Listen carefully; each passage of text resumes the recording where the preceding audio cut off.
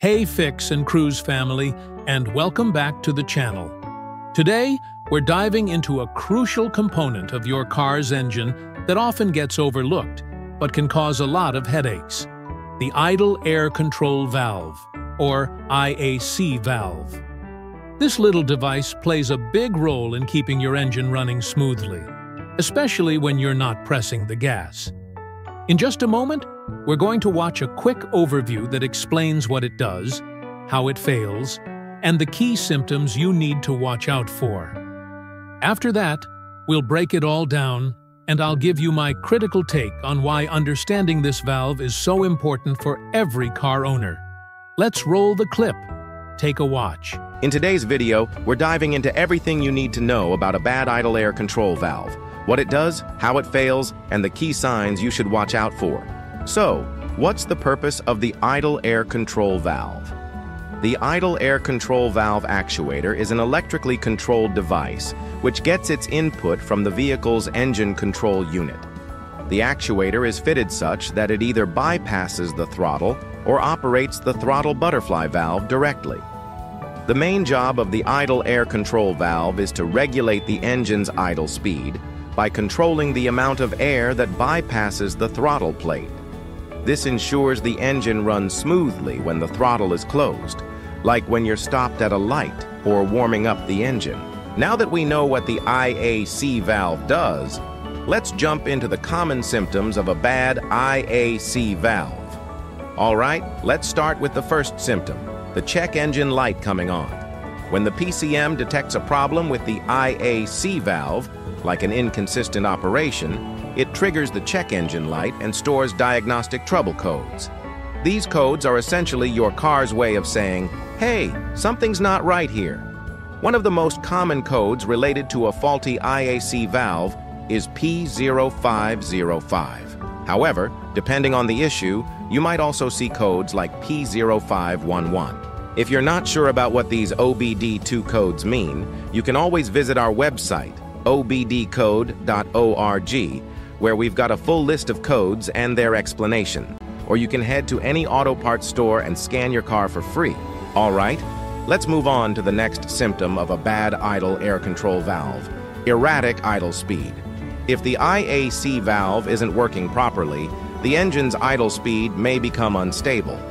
If the IAC valve is stuck open, your engine revs way too high, even when your foot's off the gas. If it's stuck closed or clogged, your RPMs drop too low and your car might feel like it's about to stall. If there's a wiring issue, your RPMs could bounce up and down unpredictably. Next, engine stalling. If your IAC valve is clogged or stuck closed, it can choke off the airflow your engine needs while idling. That means your car could shut off unexpectedly in situations like right after starting, especially on cold mornings, or when coming to a stop, like at a red light, or while idling for too long. The next symptom is vibration or shaking while idling. If the IAC valve isn't working right, it can disrupt the air-fuel mixture, making your engine struggle to maintain a smooth idle. This can lead to vibration while idling, and your car vibrates while idling but smooths out once you press the gas pedal. All right, that was a fantastic breakdown of the idle air control valve. So, what did we learn, and why is this part so vital? Essentially, the IAC valve is an electrically controlled device that works with your car's engine control unit, the ECU or PCM, to regulate the amount of air bypassing the throttle plate when your foot is off the gas. Think of it as your engine's personal air traffic controller for idle speed. It ensures a consistent and smooth idle, whether you're sitting at a stoplight or just warming up your engine on a cold morning. Without it, your engine wouldn't know how to keep itself running at low RPMs. Now, the video highlighted some really important symptoms of a bad IAC valve. Let's quickly chat about them. First up, the check engine light. This is your car's primary way of telling you something's wrong. If your PCM detects an inconsistent operation from the IAC valve, it'll trigger that light and store a diagnostic trouble code.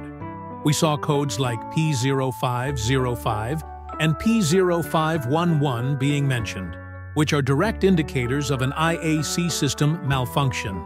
So, if you see that light, scanning for codes is your first step. Next, erratic idle speed. This is where things can get a bit tricky. If the valve is stuck open, your engine might rev too high, even when you're not touching the accelerator. On the flip side, if it's stuck closed or clogged, your RPMs will drop too low, and your car might feel like it's about to stall. And a wiring issue? That can make your idle speed fluctuate wildly, which is definitely a noticeable problem. Has anyone experienced their car idling like a roller coaster before? Let me know in the comments. Then we have engine stalling. This is often a direct result of that clogged or stuck closed IAC valve. If your engine isn't getting enough air at idle, it's just going to shut off, usually right after starting, when coming to a stop, or after idling for a bit. Not ideal, especially in traffic.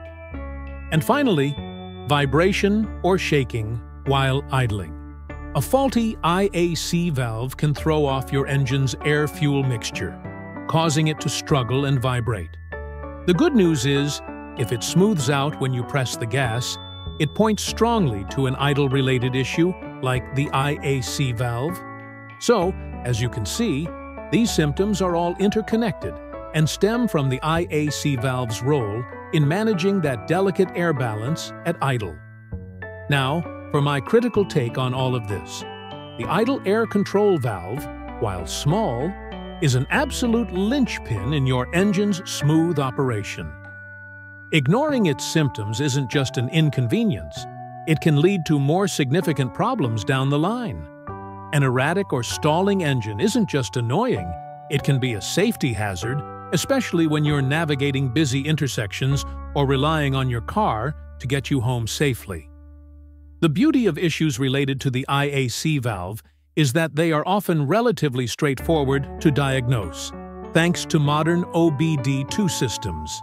As the video mentioned, a simple scan at an auto parts store or with your own scanner can pinpoint codes like P0505. This means you don't necessarily need an expensive trip to a mechanic just to figure out what the problem is. For many DIY enthusiasts, replacing or even cleaning a dirty IAC valve can be a manageable task, saving you a good chunk of change in labor costs. Often, the valve just gets gummed up with carbon deposits, and a good cleaning can restore its functionality.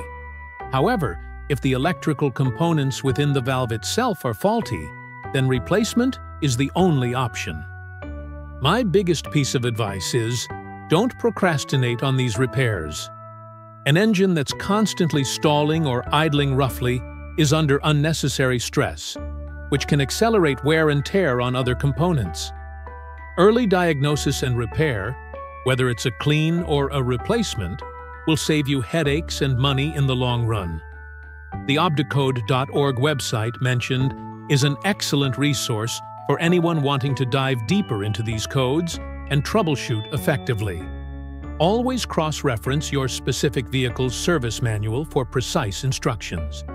In essence, a happy IAC valve means a happy engine and a happy driver. And that wraps up our deep dive into the idle air control valve. I hope this video helps you understand this critical component better and empowers you to diagnose potential issues in your own vehicle. If you found this video helpful, please hit that like button, subscribe to Fix and Cruise for more automotive insights, and ring that notification bell so you don't miss our next upload. And the obdcode.org website for more detailed code information. Thanks for tuning in, and until next time, keep those engines cruising and those repairs fixing.